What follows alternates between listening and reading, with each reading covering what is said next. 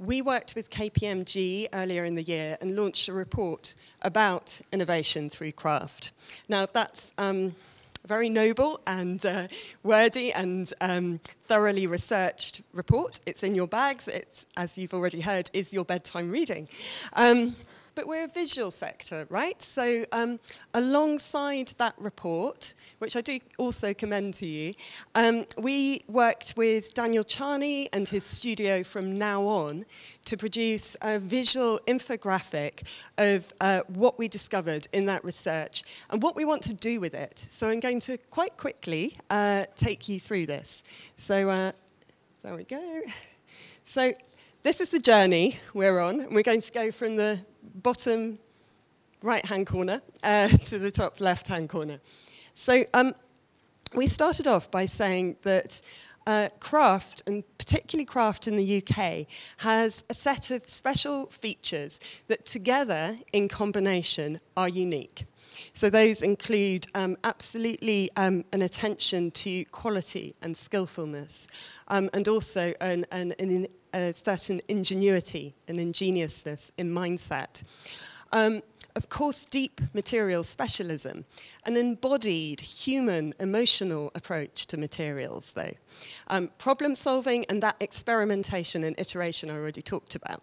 Now, lots of people from lots of different fields will say, hey, I do that. You know, I'm a psychologist. I have deep human values. I'm a dancer. I'm embodied. You know, many sectors have many of those. But what we're arguing is that craft uniquely has all of those in combination. And at the moment, in our society, that's undervalued. And what that means is we're not really reaping the potential benefits from that.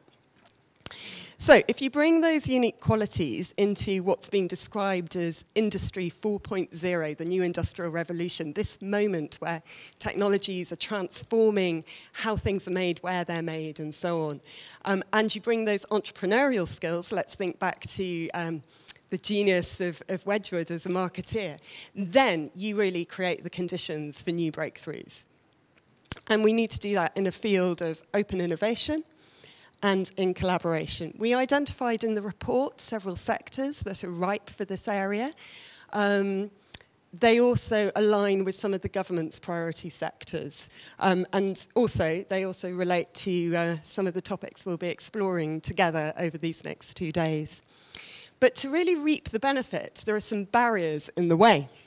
Oh, sorry, I'm just going to take you. Don't get sort of seasick with this, but so we've got 3 barriers. I think there are some more there are some more in the report, but we've, simplified them down to 3. One is that lots of people don't know about all of this innovation that's already happening. Lots of makers don't know, lots of scientists don't know, government doesn't know. That's one of the reasons we're doing Makeshift, is to raise awareness. It's also why we're publishing reports and doing research. So we need to raise more awareness to open people's minds to the possibilities. Another is the crisis in craft education. I think we're all very familiar with that. I'm not going to go into that in depth right now.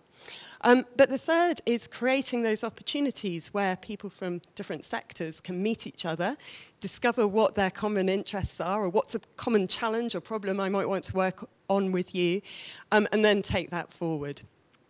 So we want to create more opportunities for collaboration through investment. We the Crafts Council, are doing that through our Parallel Practices project, and many of the both scientists and makers who are working on that project are speaking here over the 2 days.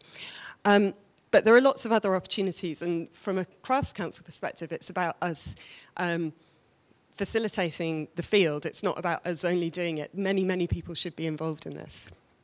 So you address those barriers, and then the race is on. And the results are more and better innovation. This, as you can imagine, with a report produced by KPMG, focuses very much on the economic aspects of it.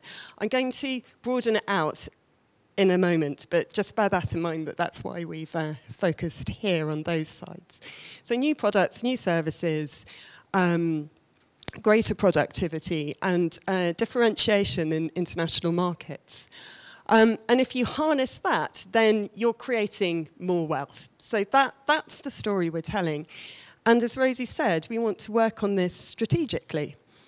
So, this is the last bit of this bit. If you're getting any motion sickness, I think we'll stop in a moment.